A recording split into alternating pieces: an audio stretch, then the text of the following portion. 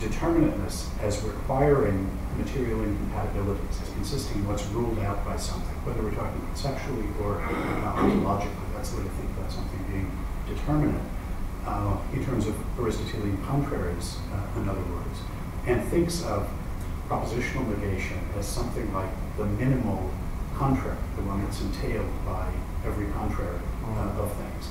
And that's why he sees the content as being leached out, the substantial content that's in the contraries.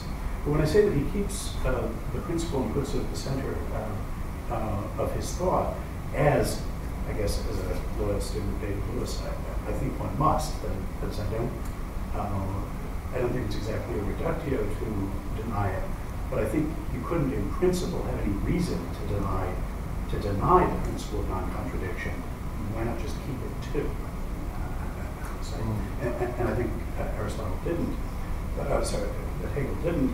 But his view is that when we find ourselves with incompatible commitments, that obliges us to change something, to change our beliefs, to change our concepts.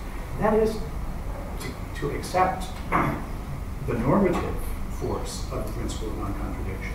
If you say when you find yourself with incompatible commitments, that means you're normatively obliged to do something different. That is acknowledging the force of the system, the force of the principle. I think what's radical about his claim is not any of that. He's really quite traditional in all of that. What I think is radical is his interpretation of the empirical inexhaustibility of the world in terms of the claim that every set of determinate concepts that we have, if we correctly apply them in the actual world, following the norms that are implicit in them, we will be led to incompatible commitments, inevitably. Every set of them will. And the response to that has to be to change them, to group them, to improve them, but that's not on its way to some set of determinate concepts that won't get us into trouble. And that's where the dynamic aspect comes. And I think that's a very interesting notion of exhaustibility. And I don't think that that picture is hostage to a propositional understanding of negation or that sort of interpretation of the principle of non-contradiction. Yes. I don't think I disagree with just about anything that you said. I suppose it's just in my reading of Hegel. I mean, there's a sort of a doxographic issue, I think, about how much Hegel needs to use the resources of term logic. Because this is sort of the traditional way he's been damned by the sort of, people after Russell who doesn't know anything about modern conception, so it all goes terribly wrong because of that. I think there's a grain of truth in the degree to which he is committed to the sort of Aristotelian conceptions of term logic, the thought determinations, and their role in perception.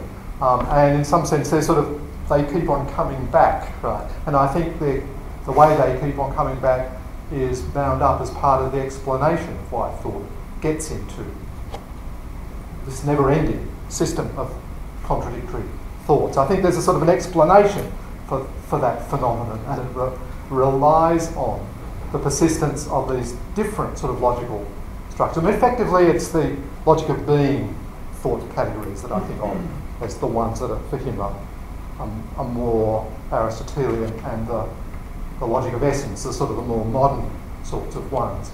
And it's not as if the modern ones get us to sort of wash the other ones away. They keep on coming back.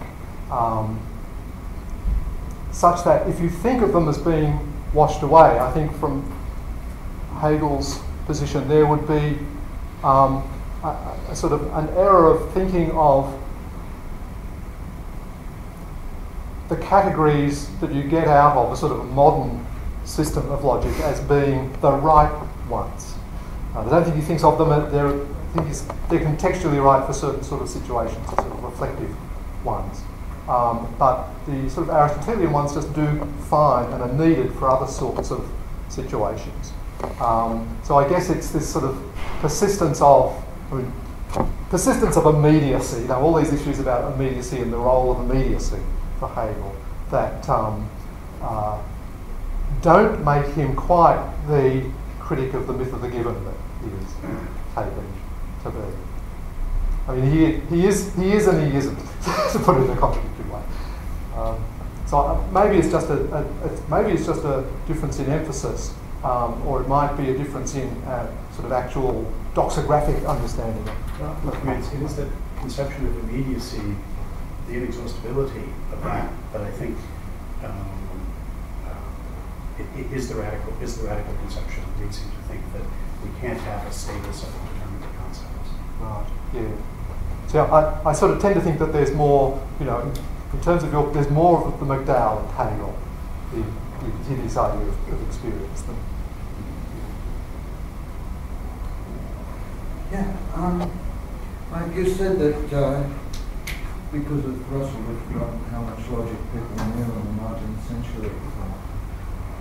But from your presentation, you seem to be forgetting how long the 19th century was.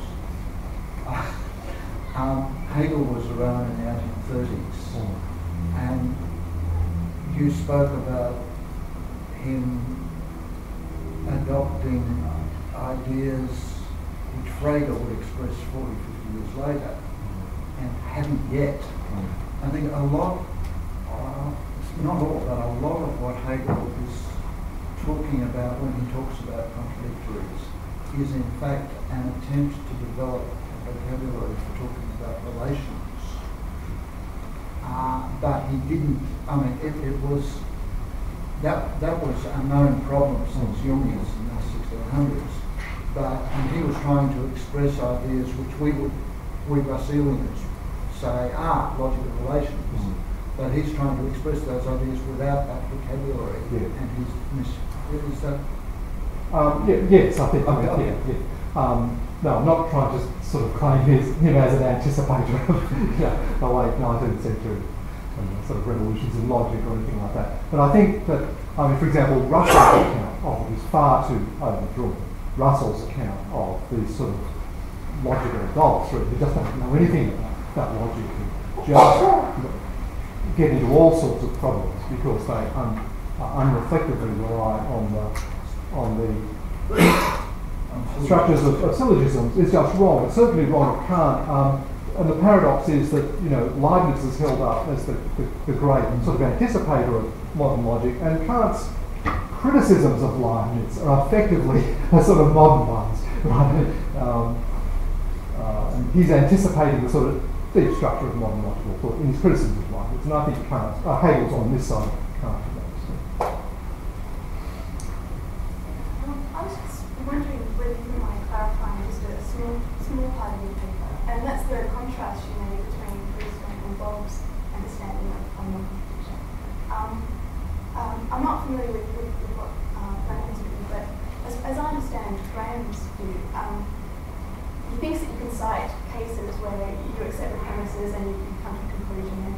And as I understand it, one very simple way of understanding it is that the law of non-contradiction isn't a constituent of a valid inference. It is a norm. And I did put the question to him, and you can see that yes, that is more normative. And I thought I had an understanding of what that might mean, but you also said that Bob's view was that it's normative as well. So I guess my question is, how do you understand the contrast and how do you understand the normative? Right. I really hesitate to try to say in public, in some sense, try to get Graham's position right. But as I take it, I mean, it is a fairly sort of philosophically radical position.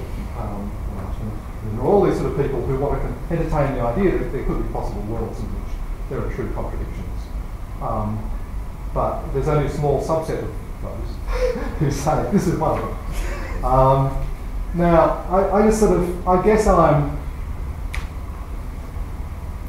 worried about that claim, and I don't